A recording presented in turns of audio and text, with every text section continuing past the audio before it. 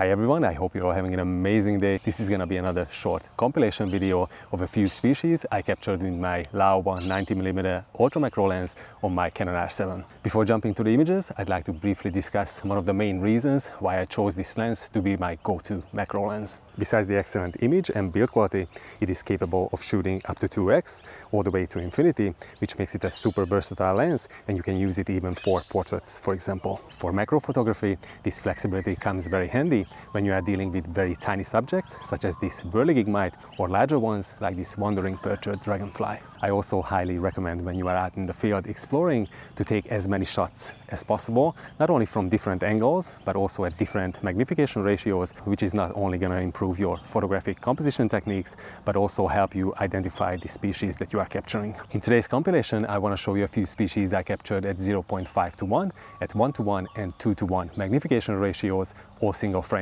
I hope you'll like them. Also, don't forget to subscribe if you love macros and you're new to my channel. I will also leave links specifically for you in the description box that you might be interested in. Anyway, thanks for watching and let's have a look at those shots now. Our first subject is the beautiful flower of a feijoa. This first image was taken at 0.5:1 magnification and you can see almost the entire flower. This flower has heaps of long red filaments with anthers on top, and the taller stalk in the middle is called the style, which plays a crucial role in fertilization. In this second shot, I focused on the closest anther at 1:1 magnification, and in the very last image you can see even more detail of this interesting structure that produces and contains pollens. Our second subject is a predatory lacewing lava I spotted in our garden. This specimen was really small, less than a centimeter in length, and was quite active, kept moving around on this leaf and even moved to the underside a few times, so it took me a fair bit of time to capture this series. Even at 1:1 magnification ratio at f11, you can see that from certain angles only a very small portion of our subject is in focus. The depth of field is quite shallow, but was fortunate enough to grab a decent image at the maximum magnification with this side portrait, where you can see quite a bit of detail of its large pincers that are hollow and used to inject venom into its victims. These larvae are voracious feeders and can eat up to 200 aphids in a single week. Our third subject was super small, approximately 2 mm in length, and is a jumping plant lice. These are small plant-feeding insects that tend to be very host-specific, which means that each plant lice species only tends to feed on one specific plant species, which is called monophagous. In the last two shots, you can even see some detail in their minuscule compound eyes.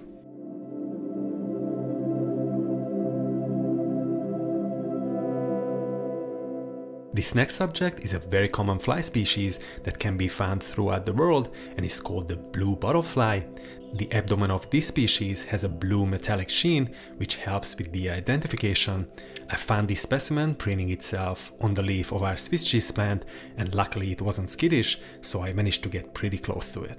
These flies are among the most important insect evidence in forensic science, specifically for obtaining time of colonization and post-mortem interval, which refers to the time that has elapsed since an individual's death. Our second last subject is one of my favorite. This tiny orb beaver that belongs to the genus Plebs was resting on our Swiss cheese plant too. I was super lucky to capture a video of it building its web the other day, including the construction of its web decoration called stabilimentum, whose function is to deter, for example, birds from flying into the web. This specimen was approximately 10 to 12 mm in length, and in the very last image you can see the intricate patterns on its huge abdomen and the tiny eyes on its cephalothorax. I left the jumping spider species for last. I found this specimen, which is most likely a white-striped Ocrisiona, on our fence. It was extremely timid and kept hiding in tiny crevices, so had to be patient to be able to grab these portraits. I really love the intricate detail of the setae, the tiny hair-like structures on its body, and if you look closely, there is an area of its abdomen where even some iridescence is visible. By the way, if you love jumping spiders, don't forget to check out my playlist. I think you will enjoy those videos too.